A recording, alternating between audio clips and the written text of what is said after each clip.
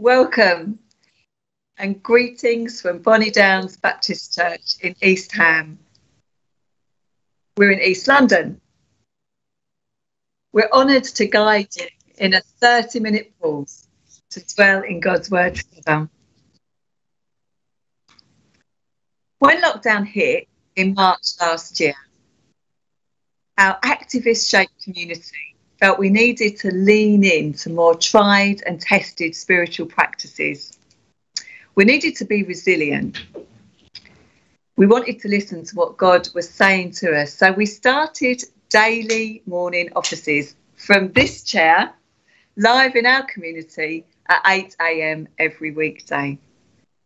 Over a year later, we still do this. We use three practices. We use centering prayer, prayers of examine, and a Lectio Divina approach that we think of as dwelling in the Word. So we're going to guide you through a short pause now and invite you to listen to Jesus, the Word of God, with us. We're going to make space intentionally to be still in his presence.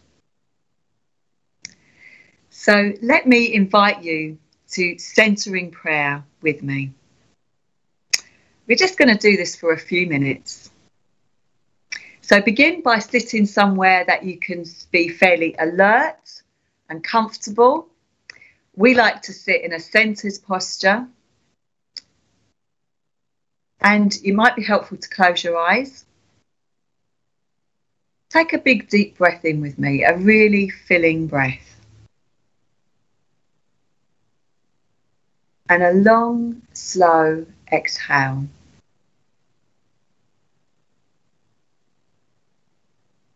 This is a signal to our body to be still.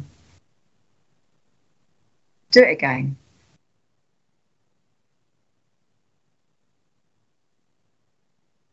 Slow exhale. Feel yourself breathing yourself down,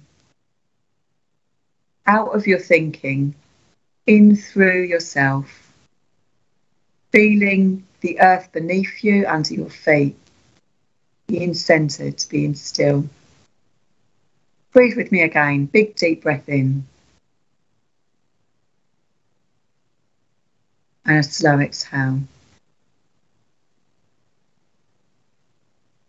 For a few minutes, we're going to not resist or resent thoughts that cross our minds, but we're going to gently drop them, allowing stillness. If you find thoughts are disturbing you, just return to your own breathing or to a prayer words like the name of Jesus. So let's be still together. We'll do 3 minutes of silence and centering.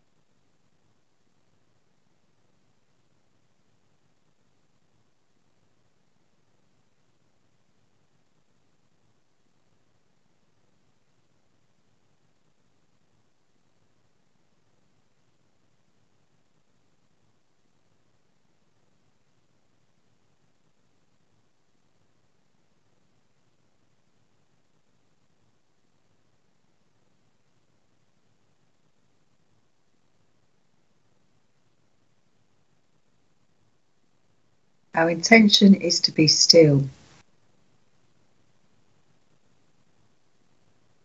Christian centering prayer is not to achieve emptiness, but stillness.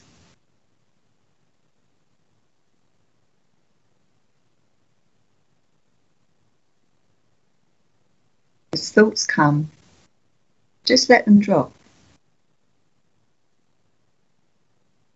Return to your breathing or to a prayer word.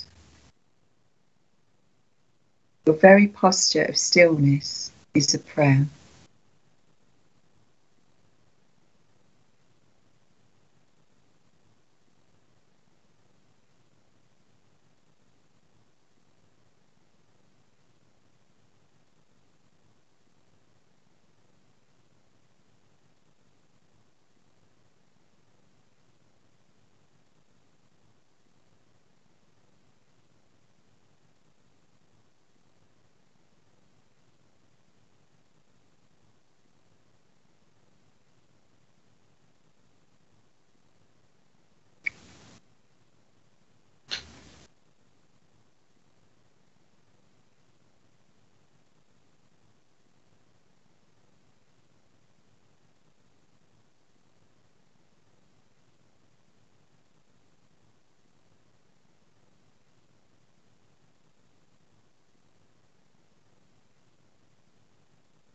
Take a deep breath.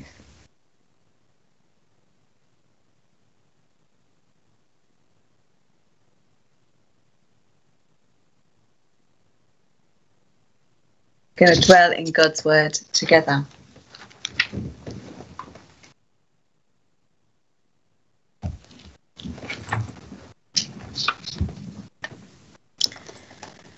So we invite you to use your imagination as we read 4 short verses from the Bible passage that the brilliant Shane Claiborne shared from yesterday, and the story of the Good Samaritan in Luke 10. We will focus in on the picture of godly compassion. And so as I read the 4 verses, let your imagination guide you. And picture Jesus telling you this story, being there in the original crowd. Enter the story itself. What do you see? What do you feel? Where are you in that story? Where are you standing? What character do you relate to? So I'll read the 4 verses really slowly, and it will give you space to dwell in the story. So you may want to close your eyes. You may want to stay in that really comfortable stance that Sally's just led us in. You may want to make some notes in a journal. But just listen as I speak the 4 verses and picture Jesus telling this story. So we'll read from Luke 10, 33 to 36. Then a despised Samaritan came along, and when he saw the man, he felt compassion for him. Going over to him, the Samaritan soothed his wounds with olive oil and wine and bandaged them. Then he put the man on his own donkey and took him to an inn, where he took care of him. The next day he handed the innkeeper 2 silver coins, telling him, "Take care of this man. If his bill runs higher than this, I'll pay you the next time I'm here." Now, which of these 3 would you say was a neighbour to the man who was attacked by bandits? Jesus asked. So take some time now to think about how this story captures your imagination. The scripture will be in the comments box for you to reflect as well. So we're going to spend some time now allowing ourselves to be in the story.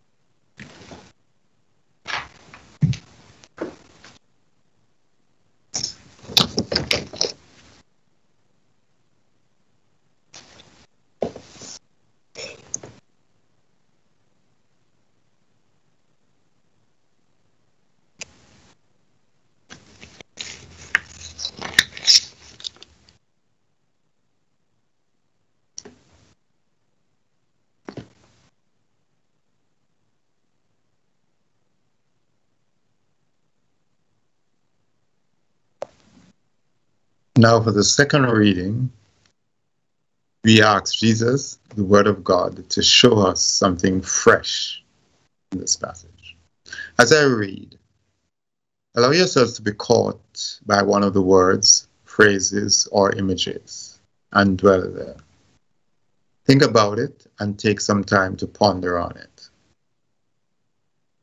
We read, "And a despised Samaritan came along, and when he saw the man, he felt compassion for him. Crossing over to him, the Samaritan soothed his wounds with olive oil and wine and bandaged him. Then they put the man on his own donkey and took him to an inn, where he took care of him. The next day, he gave the innkeeper 2 silver coins, telling him, 'Take care of this man. If this bill runs higher than this, then I'll pay you the next time I am here.' Now, which of these 3 would you say was a neighbor to this man who was attacked by bandits?" Jesus asked. If you're live with us, feel free to add a phrase which shines out at you today in the live comments.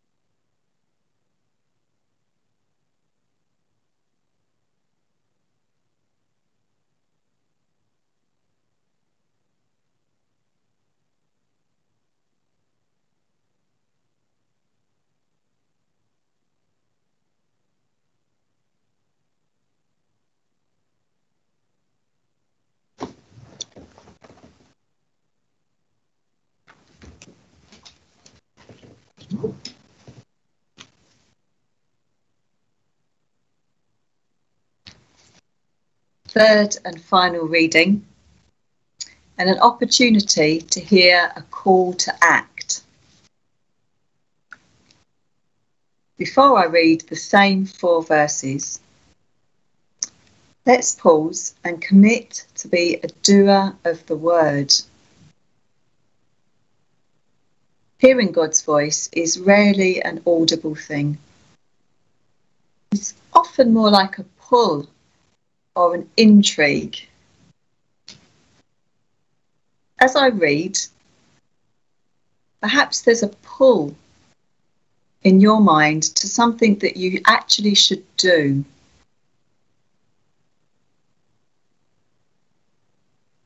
It might be that you hear this for yourself personally or for your community. In a day that will be full of voices, we give time to dwell in the Word and be ready for a direct, personal call from Jesus. So I'll read again. Then a despised Samaritan came along, and when he saw the man, he felt compassion for him.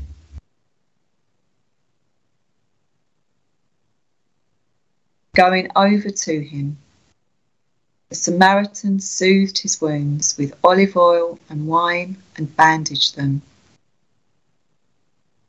Then he put the man on his own donkey and took him to an inn where he took care of him. The next day, he handed the innkeeper 2 silver coins, telling him, "Take care of this man. If his bill runs higher than this, I'll pay you the next time I'm here." Now, which of these 3 would you say was a neighbour to the man who was attacked by bandits? Jesus asked.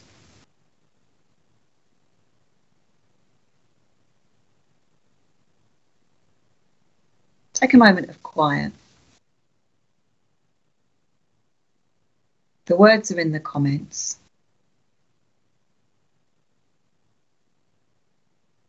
Do any of them call you to act? Close your eyes. Leave some space.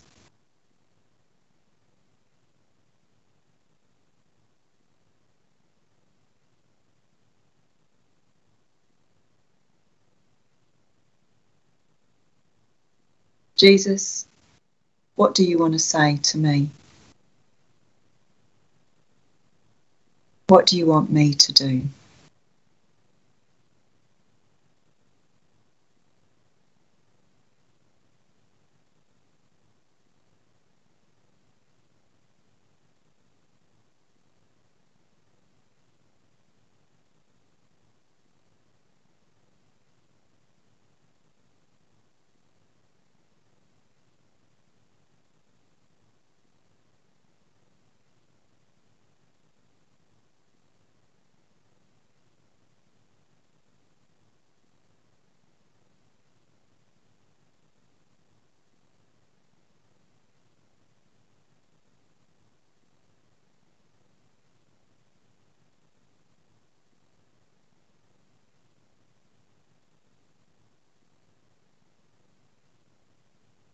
If you feel there has been some direct call, it can be helpful to write that either in a journal or on the live comments here.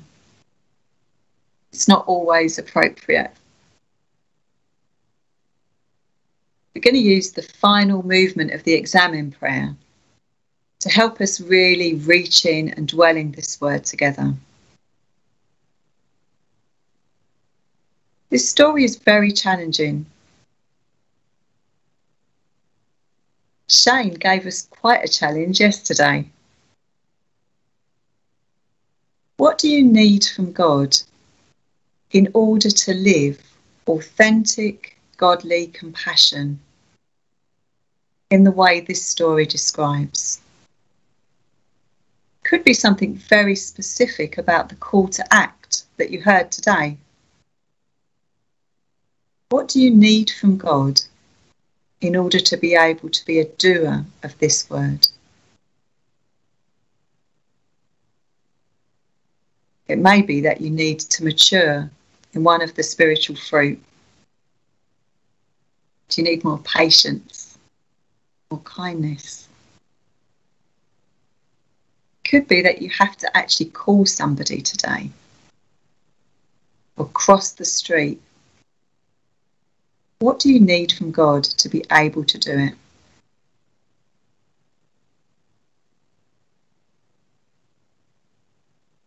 Let's be quiet again. Use a place of stillness and ask God to give us what we need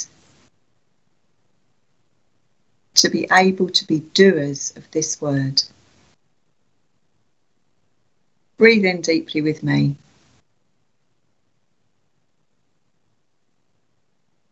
And a long, slow exhale. Signal to your body to be still.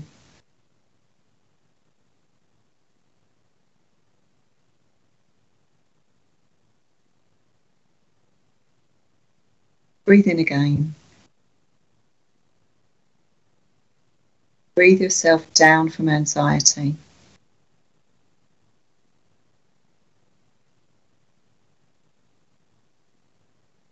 On the next big breath in, think of filling up with the gift of God that's for you today, the thing that you need to live your authentic, true self. could be one word. What does God want to give you to be a doer of this word? Think of the word and breathe it in.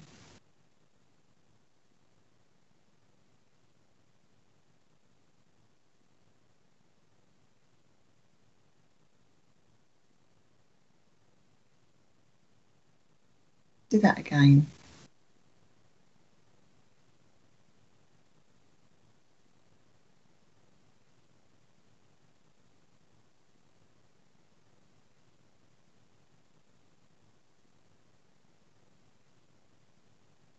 Are you noticing any barriers?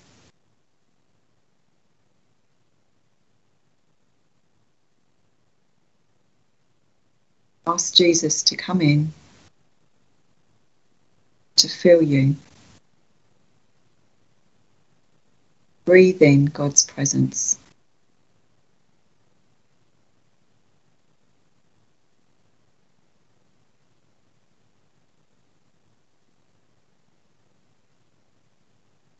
One more minute of stillness.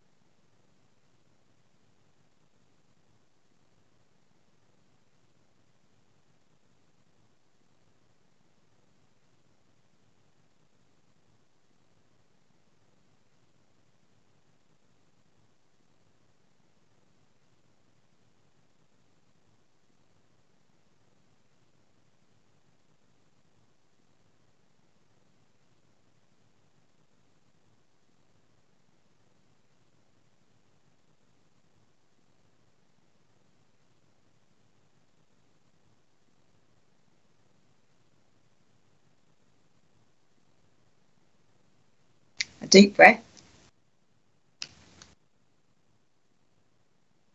Thank you so much for allowing us to create a pause during the Baptist Assembly. It does feel strange to be invited in and to sit in my chair with my eyes shut and share quietness with you. But we're an East End working class activist community, and we would not have made it through lockdown without leaning into contemplative practices. And it's become a regular part of our daily office as a church. Around half of our church now join us at 8 a.m. on Facebook Live to do one of these three practices every day. On Sunday, we're going to be writing some of our own liturgy to help us with centering prayer and with responding to short passages of God's word. We'd love to hear how your community have been using contemplative practices over lockdown. We want to be contemplative activists. So thank you for sharing a bit of time with us on our red chair at Bonnie Downs. Our community was so encouraged by Shane Claiborne that we became part of Red Letter Christians UK and find real encouragement and support to be contemplative activists through that network of like-minded people. So you can follow the Red Letter Christians website if you'd like to know more about what that meant for us. When we read Shane's Beating Guns book, we decided to ask our council if we could have the seized weapons that had been taken from the streets of Newham, and we created a knife sculpture as a prophetic act to stand against violence in Newham. We also raised money for a weapon amnesty bin. And we've used liturgy and contemplative practices to help us to have the resilience and energy to be God's people in our community. We'd love to hear how this is working out for you. Thanks for joining us this morning.